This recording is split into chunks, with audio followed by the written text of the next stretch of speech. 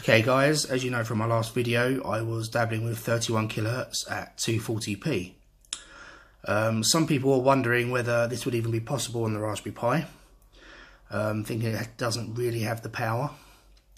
Well, here's our test.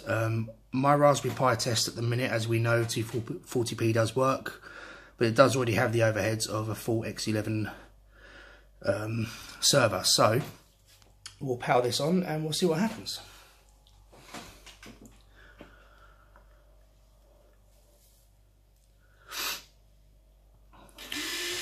Just to add, I'm using the same HDMI to VGA output as I was with my laptop when I was running the 31 kHz test at 240p.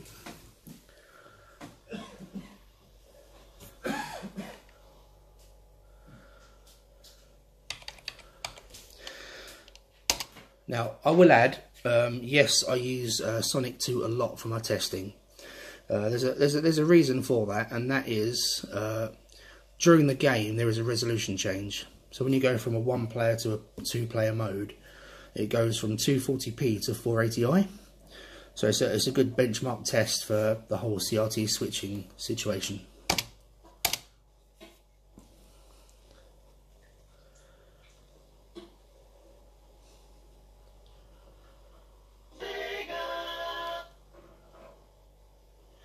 Now this is 240p running in 31 kHz through our lovely Raspberry Pi.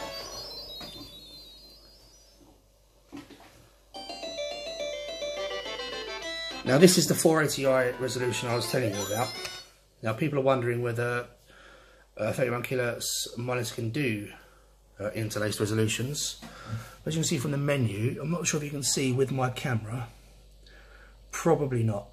It refreshes so fast because obviously it's refreshing at 120 Hz. You can't really see it too well, but it is clearly a interlaced resolution.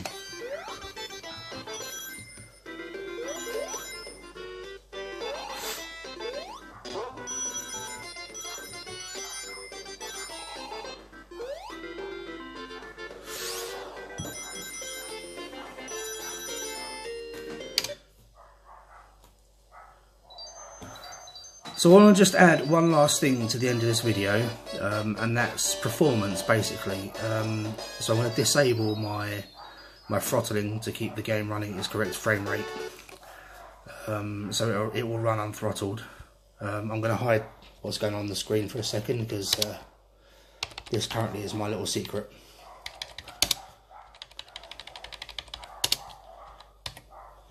And we will now play unthrottled.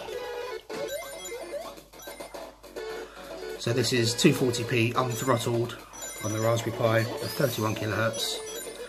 So performance definitely is not an issue. And again, this is also using the X11 overhead.